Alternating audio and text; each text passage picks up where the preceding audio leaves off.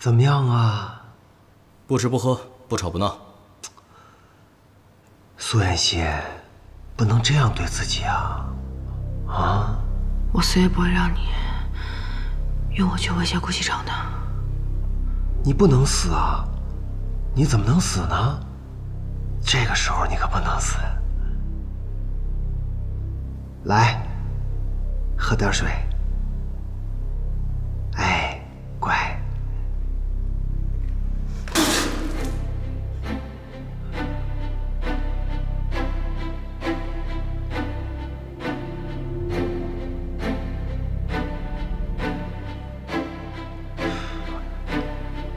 那我就让你生不如死。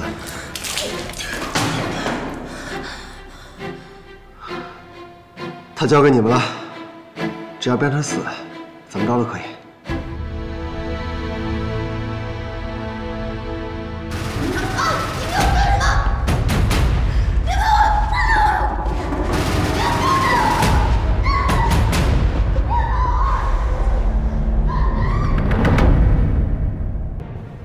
奶奶，事情大概就是这个样子，信不信由你。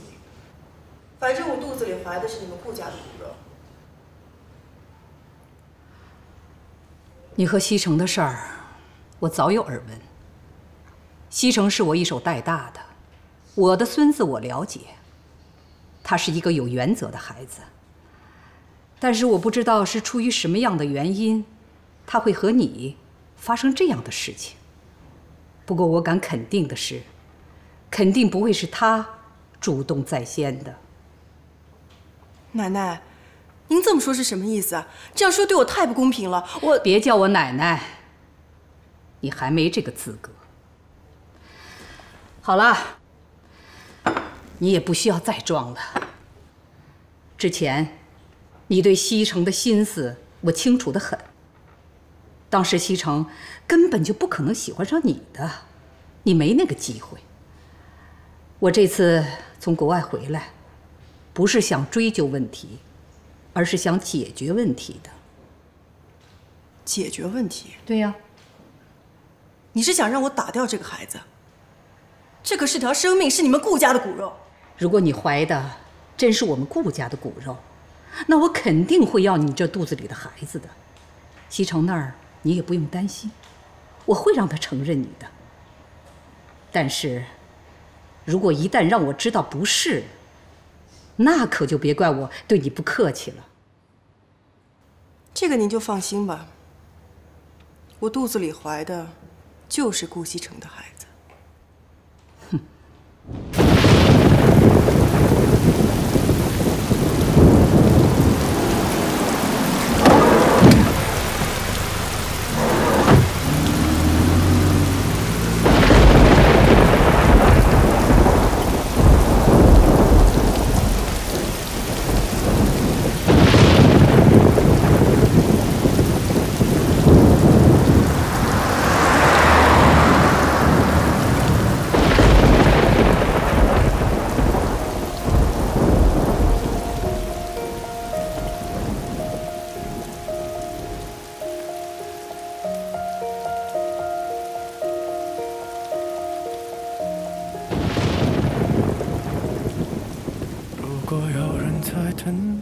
拨弄她的头发，思念刻在墙和瓦。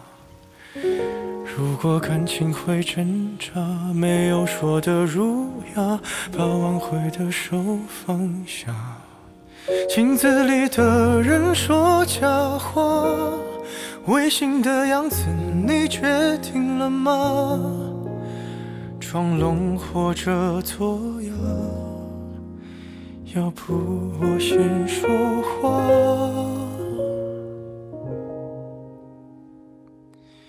我们的爱情到这儿再见，顾西城，把我忘了吧，爱我不值得，请你不要找我，这是我唯一的请求，对不起。我们的距离到这儿刚刚好，不够我们拥抱就挽回不了。西城啊，你跟我说实话，那个贺振东是不是有什么问题呀？还是景熙那有问题？奶奶，您就别多想了。这件事跟锦溪没有关系，我就是单纯的看这个贺振东不顺眼。我家里最近出了一些事情，需要一笔钱。可是要钱啊？我还以为多大的事儿呢。多少钱？跟我说，我给你。100万。如果我是说如果有一天你发现我骗了你，伤害了你，你会怎么办？我们的爱情到这儿刚刚好，剩不多也不少，还能忘掉。我应该可以把自己照顾好。我们的距离到这儿刚刚好，不够我们拥抱就挽回不了。用力爱过的人不该计较。我们的爱情到这儿刚刚好，再不争也不吵，不必再煎熬。你可以不用记得少爷，您还是少喝点吧。别管我。您让我调查的事就有眉目了。